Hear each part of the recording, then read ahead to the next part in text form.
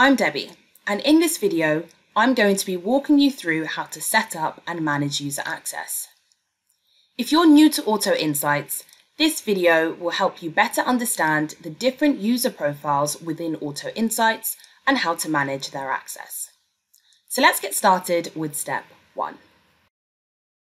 Once you have uploaded your dataset, the first step is to create a user group. Head into the Groups menu and click into Create New Group. Type in your group name and click Create. Now that you've created a user group, it's time for step 2, assigning users to a group. In the Group menu, head into the group that you would like to assign users to and click Add a New Member.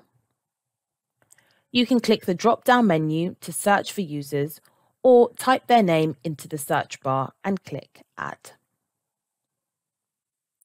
The third and final step is assigning group permissions to datasets. You can assign as many datasets to that group by typing in the name of the data set and clicking Add. And there you have it. In just a short few steps, you know how to set up and manage user access within Auto Insights.